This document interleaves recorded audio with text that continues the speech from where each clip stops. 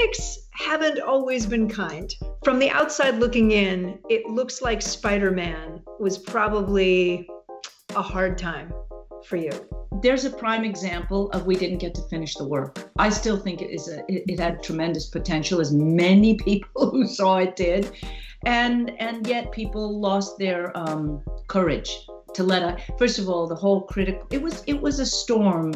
You know, it was that kind of perfect thing to tear down.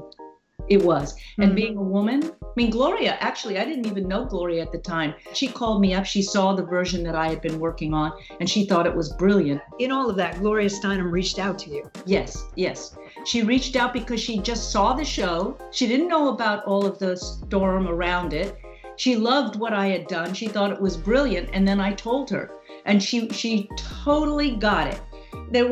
I have blinders on when I work. I don't see that the misogyny or the play or the game. Now I see it. Even a bad experience becomes a notch on your belt.